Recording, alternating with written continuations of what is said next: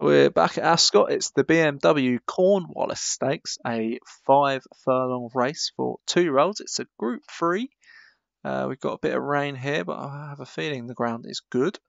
Bosun Briscoe 9-1, Chocolate Pioneer 12-1, Jewel Grey for Steve Rann is your 3-1 favourite, Pearl Jam for Hem, Sagamore and Dot Chase for Davy Lad, Stony Lad for Art Costello, War Admiral for Paul Rose, Whiskey Marmalade for Joshua Sutherland, Witty Rest for Derek Hinton, Dip in the Sand for C. Beckwith, Janart Island for James Shea, Law Ranger for Nick Driver, My Mum Gert for Derek Hinton, and Tarifa for D. Thompson. 14 go to post in the BMW Cornwallis Stakes. We'll hopefully be seeing some of these sprinters come back for next year, but they're off. And Tarifa gets to the front, but now on this near rail, we've got Jewel Grey, Sagamore and Dot Chase.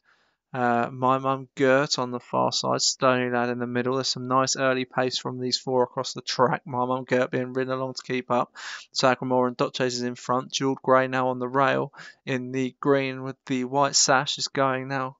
But Sagamore and Dot Chase just has a head in front again. 2.5 left to go. It's Sagamore and Dot Chase from Jewel Grey. The rest of them are quite far behind, and these two are going to take some catching. It's Jewel Grey on the rail now. Has got Sagamore and Dot Chase in a lot of trouble, and Jewel Grey has burst clear. Can they get to Jewel Grey? They're still a long way from home. There's still a furlong to go, and they're coming quickly. Jewel Grey looks to be wary now, and here's War Admiral and Bosun Briscoe. War Admiral from Bosun Briscoe. It's War Admiral in the middle. War Admiral wins the battle, wins the war for Paul Rhodes.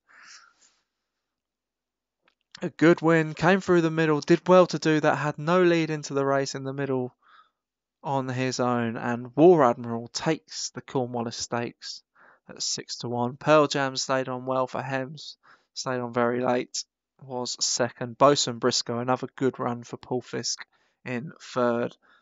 Janart Island was fourth for James Shea, and Dip in the Sand was fifth for C. Beckwith.